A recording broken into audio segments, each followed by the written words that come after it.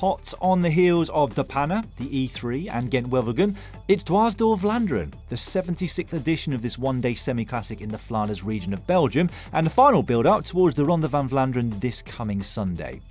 184 kilometres the total distance between the start in Roeselare and the finish in Waregem, with 13 climbs and 6 cobbled roads to be dealt with along the way as they crisscross the Flemish Ardennes. It took 30 kilometres before an early break managed to go clear. It consisted of 5 riders: Niels Pollitt of Bora Hansgrohe, Kel O'Brien of Bike Exchange, Johan Jacobs of Movistar, Arjen Verwilst of Sport Vlaanderen Baloise and Matthijs Paschens of Bingo Power Sources. Behind them though, Alpecin Fenix and Mathieu van der Poel had already lit things up with 90 k's remaining. Their acceleration though served as a launch pad for 3 riders from rival teams: Arkea Samsic's Connor Swift, Lewis Askey from Groupama and Brent van Moer of Lotto Soudal. Well, as they raced towards the toughest climb of the day, the nerves inevitably led to a crash. Alpecin Fenix's Michael Gogel on the ground amongst many others. The big moment of the race though came on the Berg 10 outer climb. Freshly cobbled back in 2018 and with some really tough gradients, it saw Ineos Grenadiers on the offensive with Ben Turner and Tom Pidcock. Catching and passing the group of Van Moer, they drew a group clear that also included Van der Poel, Tiesj Benoot of Jumbo-Visma, Stefan Kung of Groupama and Victor Campenaerts of Lotto Soudal. Over the top of that climb, the gaps were small, but with the groups all over the road, it was going to be hard for anybody to close them. On to the next climb of the Canaryberg, and it was Golden Greg van Avermaet attempting to do just that. But over the top of him went Tadej Pogačar, who'd been caught out of position just before his rivals sailed up the road earlier. The 2-time Tour champion was racing for the first time over the cobbles as a pro rider, but his power looked to be outweighing his inexperience as he closed the gap to 10 seconds.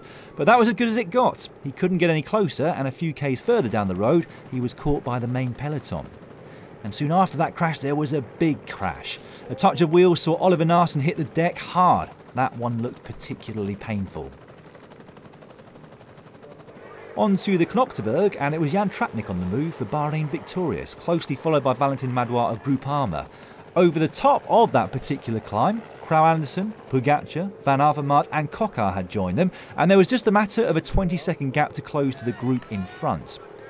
That had risen to 24 as the early breakaway was caught, and the increase in pace spelt the end of the time out front for Verwilst. With Benoot continuing to accelerate out front, the next rider to get himself into trouble was Jacobs, also having spent the whole day in the breakaway. Into the closing 30 k's, and Pogačar still hadn't given up, accelerating over the Dawn section of cobbles, but by this point the gap to the front had expanded to over 40 seconds. You've got to admire him though. He's won many of the biggest races in the world, but he never ever gives up. The closing 10k's were nail-biting. If you can watch them on demand over on GCN Plus, I thoroughly recommend you do so. Stefan Kung gave it a nudge on the 13th and final climb of the day, but it was Victor Campenaerts on the descent that got the first gap, reportedly using a 60-tooth front chainring. He was gritting his teeth so hard, in fact, that he chipped one of them in the process. Benoot and Pidcock would later bridge across, then Van der Poel, and we were back to a group of 8. Campenaerts simply would not give up though, going again inside 4k's to go with only Benoot going after him. They too were caught though, but once again we would see the Belgian rider from Jumbo-Visma on the attack again. Pidcock was also in attendance, but at this point Benoot did get a gap. Van der Poel was forced to chase behind him, and the other riders in the group all looked at each other. So 2 riders out front with 1.5k's remaining, and it would be those 2 who came into the closing finishing straights together to fight it out for the win. Van der Poel pushing it almost too hard on the final right-hand turn. He went with 250 metres still remaining. Benoot did the best that he possibly could, but he was no match for the Dutchman in the final sprint to the line. Win number 2 then for Mathieu van der Poel in just 7 days of road racing this season. He's back, and he's going to be a force to be reckoned with this coming Sunday. Tom Pidcock took 3rd place on the podium, just ahead of Victor Campenaerts, who took 4th. Well, he took the win, but it clearly took a lot out of him. Mathieu van der Poel taking his first ever World Tour win here 3 years ago in 2019, and he's added another win to his list today.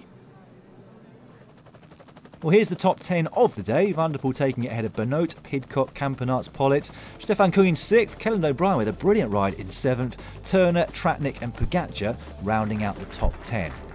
And this is quite the final podium, isn't it? All three of these riders will likely play a key role at the Tour de Flanders later on this week. Make sure that you join us on GCN Plus for live coverage from Kilometre Zero and indeed for the breakaway show before and after the race. I will see you bright and early on Sunday.